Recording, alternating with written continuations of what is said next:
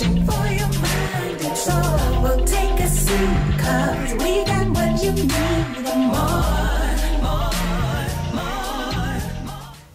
Hello and welcome to Couch Time with Sonja. I'm Sonja Lowe, the Embrace Coach, and that's Sonja with a J. I'm so glad that you're joining us for this episode. Have you ever felt, do I have what it really takes to succeed? Do I have the keys to unlock my destiny? I know you have those questions because sometimes I had those questions. But I'm going to tell you, there's so much that you don't even realize that you already have within you.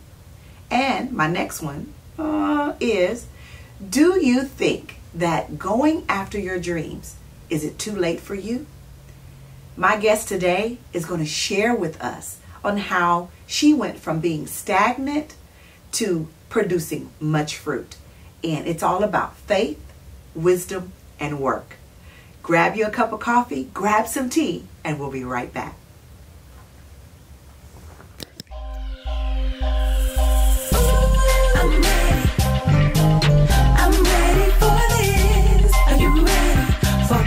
Time with Sonja.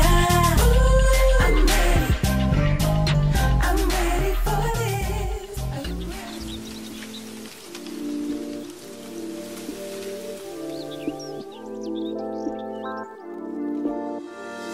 Bear. Be authentic, real, and exposed. Becoming Bear is a continual and intentional process that requires courage and perseverance. Life has a way of tainting the realities of who we really are. From the moment we are born, others place their expectations upon us, and we strive to become someone we were never created to be. To experience a fulfilling life of purpose, we must discover our Bear self. Becoming Bear begins with a decision. Will you choose to live in the familiarity of chaos, or will you elect to live in the freedom of becoming your Bear self? Experience freedom and healing. Embrace becoming Bear.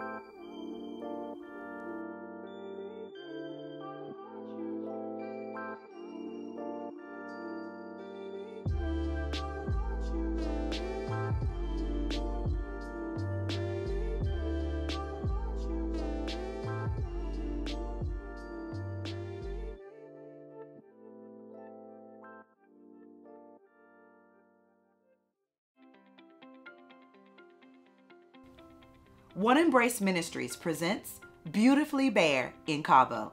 Our theme this year is Refocus. Sisters, come steal away with us and grab some time to refresh, fellowship, love, be encouraged, and inspired. Bear is a freedom movement of sisterhood, and our mission is to gather, worship, and be transformed by God. It is life-changing. It's personal, and it's intimate. We have some amazing speakers who are going to pour into you. So grab your passports and come celebrate getting away with us. It is time. Come expecting, because you are going to nurture the uniqueness within you. Come take off your mask and become Bear. Be authentic, real, and exposed. Remember, spaces are limited, so register now at the link below.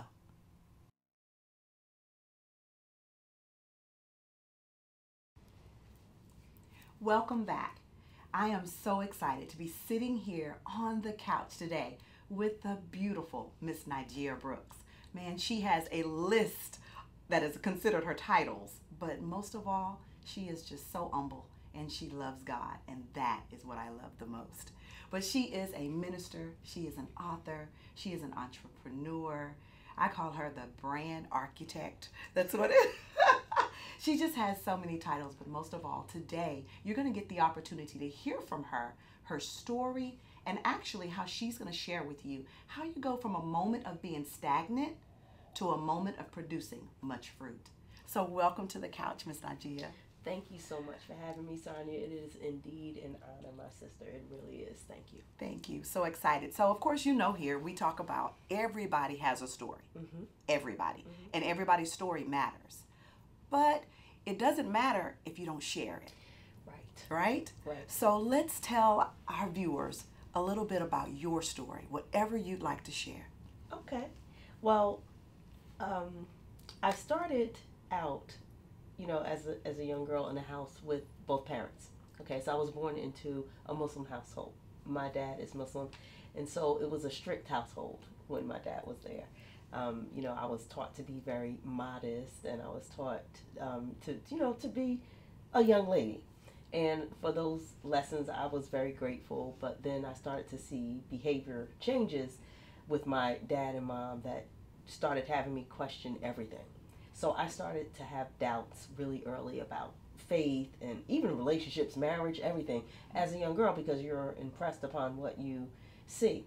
So, my mom and dad split when I was young, and then my mom went into just a mode of just hustling, just working several jobs to keep us afloat.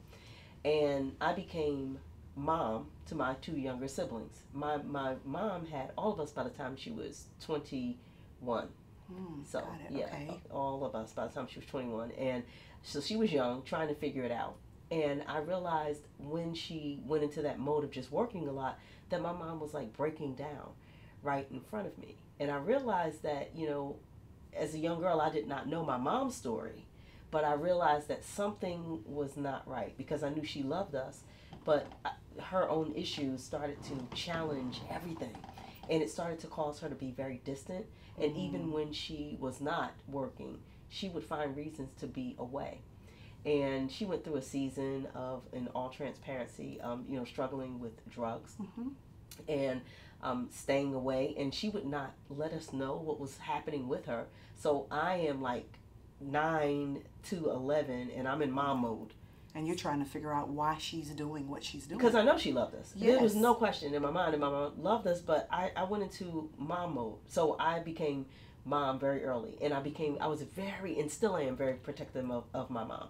So I was not telling my aunts and my grandmother what was going on, because, we're taught what's happening in the house stays in the house. Yes. So I'm like, okay, I'm going to honor my mom, but I'm struggling because I'm 9 and I'm taking care of a 7 and a 5-year-old, making sure I'm doing hair, we're going to school, not missing a beat.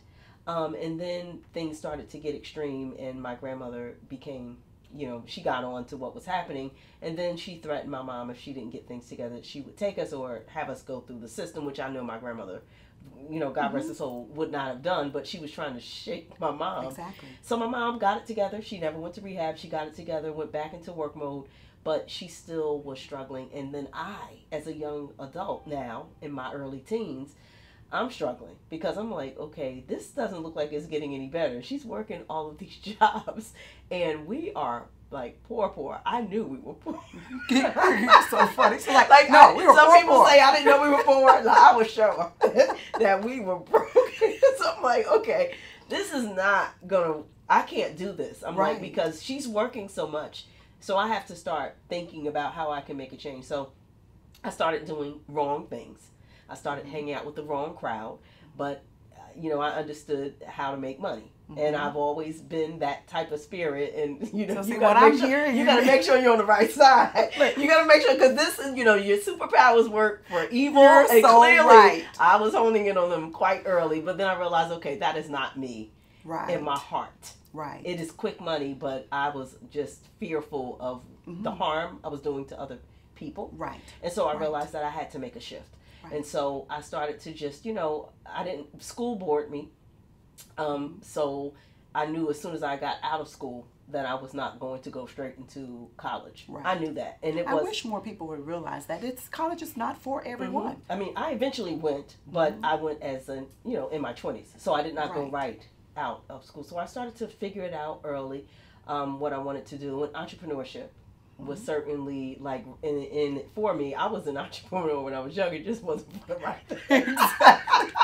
That's okay. You found your way. You found your way. So through some of those associates, I gained my first legitimate business, which was a bar, and that was very early on. And I made a lot of money legally, which I was very proud of. Yes, exactly. But that wasn't for me. That environment was not for me, even though my skills to help people really were in operation in a bar setting, because people came to talk. Yes. People came to vent. People came to confide. Yes. You know, even men. I was young, but men would confide and just talk about what they were going through at home. Women would confide because that's what bartenders do, I learned. Right. And so I owned the bar, but I stayed behind the bar because I love people.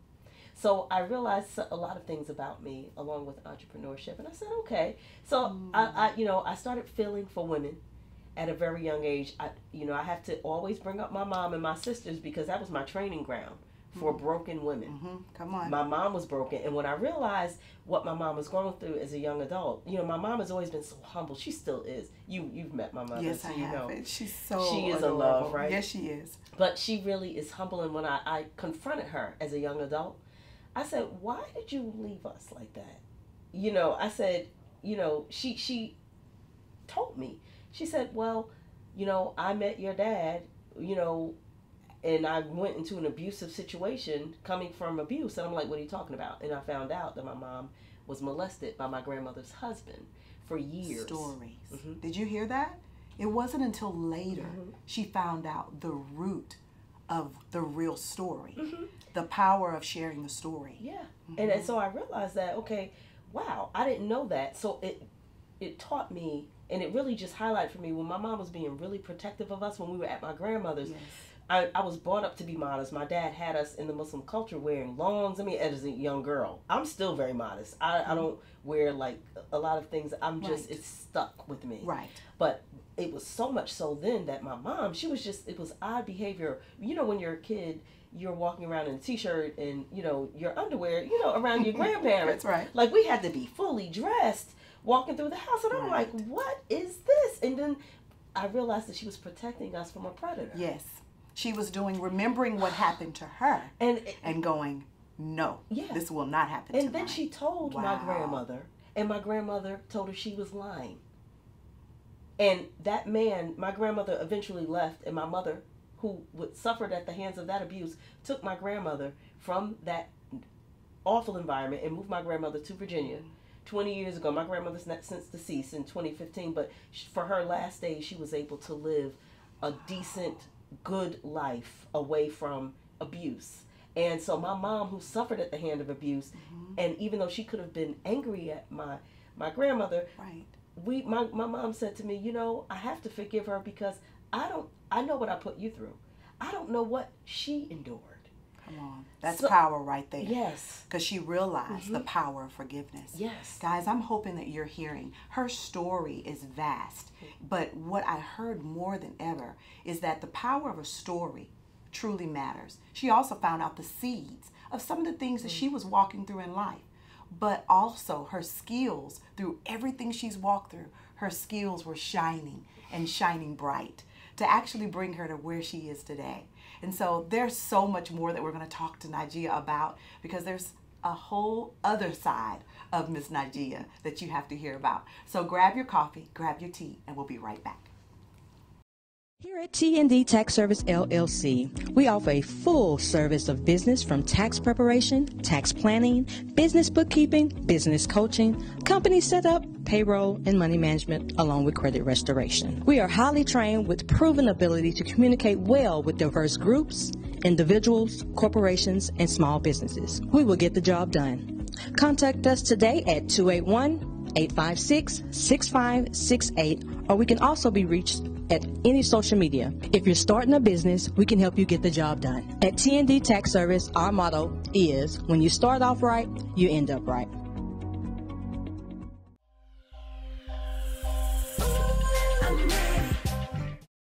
Welcome back. Man, you heard Najiyyah's story, right? But there was something I heard in her story. Not sure if you heard it as well, but she talked about she grew up in a Muslim home. So I want to know a little bit about your faith journey, because it's different now. It is different. I loved growing up in the household that I was in, because what my father instilled and what he taught were things that have added value to me as a woman. And as independent as I've become, he made it clear when I was young that there were just some places that for women we should always maintain. And for that, I'm forever grateful.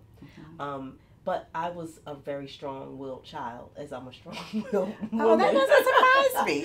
And so, when we, my dad and mom split, we went through moving around. We moved so much. But we moved back to my grandmother's house for a while. And one of my aunts, who's my favorite aunt till this day, she was going to church. And so my dad was not there. My mom was hardly ever there. So I decided that I wanted to start going to church. And so I went to church, and, I started going in at a summer revival. I converted without permission to my family. And I came home, and I told everyone that I was a Christian, and my mom was just looking at me. My mom was like, "You're what?" Mama said, "What? How you're 10." Right. 9. I was about to turn 10, the summer that I was turning 10. And I said, "But I felt it. It was something that for me, I think it's right." And she's like, "You have no clue what's right for you, but okay." My mom at that point was not practicing any faith because she was broken because of my dad. Mm-hmm. And so she was just in limbo. So we weren't going anywhere. But because I grew up in a culture where faith, saw prayer and faith, and I went to a Muslim school. I mean, I'm like, okay, so something is missing. That is a part of us. So I found that in church. And then I found my leadership skills in church. The pastor and his wife, they took me in. And the person who produces Divas On Magazine today is the daughter-in-law of my pastor. Wow. In the tri-state area. So I am still connected with that family 40 years later. And they have really helped me. They never judged me. They answered all of the questions that I needed to have. They gave me room to be free. Yes. And they knew that I did not grow up understanding a lot, so they were very patient with me. He was a very learned man, and he would instruct me, so I became very curious early on. That is awesome. Someone just taking you under the wing to say, no worries, let me teach you. And that's what we have to do today in the body of Christ. We really do, is make sure, don't shun them, teach them. And what I loved about my first pastor is that he was not afraid of my questions. And I still have questions. Mm-hmm. I mean, yes. I still have questions. Yes. And there are still things that I want to explore. So he was very kind in asking and giving me the answers that I need, but he also made me feel okay with being free. Mm-hmm. Another part of my faith journey is that I actually practiced Buddhism for a while because my mom, after her hiatus from any faith, she did not convert to Christianity. She became a Buddhist. Mm-hmm. And so I became a Buddhist because I was curious. And I'm like, I want to know about this. So I started to study and I started to go. And I realized early on that for me, it was too much of a disconnect for me. Right. I embraced so many cultures and religions because I've been exposed to them. Right. But for me, that was not it. And I saw in my mom that she was just escaping. She was just looking for an escape. And she was upset at God. And because in that faith, you're not really, it's the universe. Yes. Right? So you're not even referencing God. Exactly. For her, it was good because she could place that anger somewhere else. Right. Right? What's so awesome is that you're sharing that there's many who are watching who have maybe done the same. Mm-hmm. And they've done different things, explored different things, and they're feeling bad about it. Mm-hmm. But you don't have to feel bad about it. How do you know sometimes unless you're curious? Mm-hmm. You tried it. Yeah. And no problem. Right. And God, I realized that, I embrace the Muslim community to this day. Yes. And appreciate it and respect it as I do my dad, although we don't see eye to eye on several things. Right. Just in general, we're two different people, but I really appreciate the fact that when you're focusing on God, that's good. When you're focusing on God and you realize that, I've taken so many different routes. Who's to say that was not the most appropriate route to get to where I am? And who's to say where I'm going? That is so good right there. No one knows that. No one knows that. Yes. And none of us know that. That's exactly while we're here. So for me to ask questions is wise. So I realized that, from my faith background, it was, about works and my deeds in the Muslim community. I still hold that near and dear to my heart. Yes. I believe that there's a part. I felt when I transitioned to Christianity, there was some lethargic things that were happening. I'm like, okay, so we're just waiting on God to do everything. Come on, can you say that again? I'm like, so we're just waiting on God. We're just going to pray and just sit here. That everybody hears that. And wait for God to do everything. I'm like, that's not right. No, it's and I'm not like, right. Because, and of course I'm going back to what I learned as but it's not child. right. I'm like, And this grace, concept of grace, because I come from a Muslim background, I'm like, okay, that is not your get out of jail free card. That's exactly right. You can't just keep doing and keep doing and keep doing it. Well, I'm living under grace. That is not true. It's not proper theology. That's exactly right. And so I came in with that question. So my ministry has been shaped with that mindset. That I'm like, no, there is work required, people. Yes. And those of us who work achieve more than those of us who don't. And that is just practical. But for some of us, there are people who I respect greatly, who are of Christian faith, who I am I disagree with their way of life. Right. Because we just click our heels like it's magic, hocus pocus, and we rub. But that's the wrong. People have literally followed that theology for years, and it's the wrong theology. It is. And because of the wrong theology, we're leading people in such the wrong way. We are. And people are lost. They are. Why is it that you see people that are in the body? They're supposed to be in Christ, but they're lost as lost can be. Why is that? So thank you for sharing just the journey, Najiyyah, and that no one can say what's the right journey for you. Right. Absolutely. It's so awesome. Well, because of that journey into faith and God being the center of your life, there's another side that we want to talk about that is wisdom and work. Right? I love it. Yes. Wisdom and work. And I love the way she said you have to have wisdom. Right? Yes. You have to have wisdom. Yes. But with God, wisdom comes. Yes. And then, of course, now you have wisdom and then there's work. So I call it the bridge. Yes. Faith, there's a bridge, wisdom, and there's work, which Yes. I love that you talk about. There's work we have to do. Girl, there is so much work you're doing, and it is amazing, and it's touching lives. I want you to share. There is that I know of, and if I'm missing something, you make sure you tell me. So I know there's Brooks Media, which you have a full media company. And with your media company, what all do you do? Well, the magazines is how the media company was founded. Okay, and I have to share the magazine. So I have one here on set. Yes, we do. The Diva Zone is one of the magazines, right? Yes. So share a little bit about Brooks Media and how the magazines got started. Okay, so Brooks Media became the parent company later. I have to talk about, I was married to a pastor. So we had a ministry where women were coming from our former church, still friends with me. They wanted to talk about their issues, but they didn't feel safe in church, and they knew that they had confided in secrets before. So I said, okay, well, you know what? That's why I'm loving being on your couch today. Because it started with 5 ladies in my living room, and they started to confide and share. But I realized that they had gifts that weren't being cultivated. They felt like there was no place for them in ministries. They felt like they were lost in faith. They weren't getting what they needed. They felt as much time as they spent in church, they felt so disconnected from God. And I could not understand that because I was on a different path. But I'm like, okay, if you're not operating in your gifts, how are you truly worshiping? That's exactly right. How are you honoring God in faith if you're not even stepping out on what you know you're called to do? So you feel the stir, but you don't move. Right. So they, we're having these conversations and they're sharing and we're confiding in secrets. It's like, we're going to our graves with the secrets that we share. But then they started having other women that started to come. And Sonja, it was supposed to be a 1 or maybe 2 month thing. I did it. And they said, no, we are coming every month. And I'm like, okay, but then it got so bad. My cul-de-sac looked like I was blocking mail. My neighbors who love me, I still had that home. They were saying, Najiyyah, we love you, but you're blocking our mail on Saturday, so you need to move your meetings. Purpose was birth, right? It was. Guys, do you hear that? Purpose was birth because she just said yes. She said yes, and she stepped. And of course, there is so much more. I have to continue with this conversation with her. And so because of that, we're going to take a quick break. But I'm going to tell you now, there is a part 2 that's coming. So you have to be watching in the part 2 as well. But we'll be right back. If you would like to be a guest or advertise your business on Couch Time with Sonja, I would love to hear from you. Email me. Visit couchtimewithsonya.com.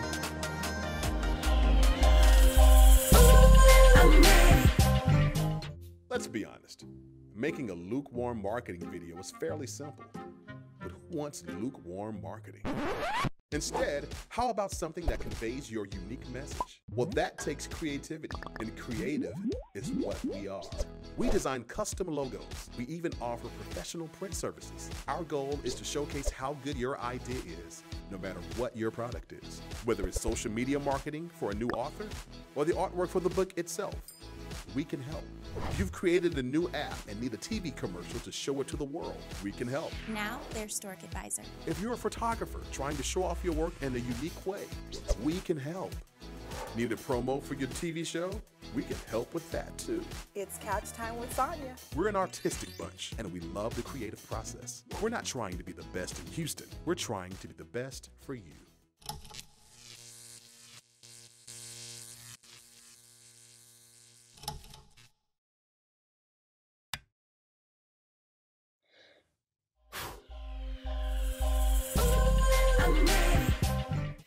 Didn't you just love my guest?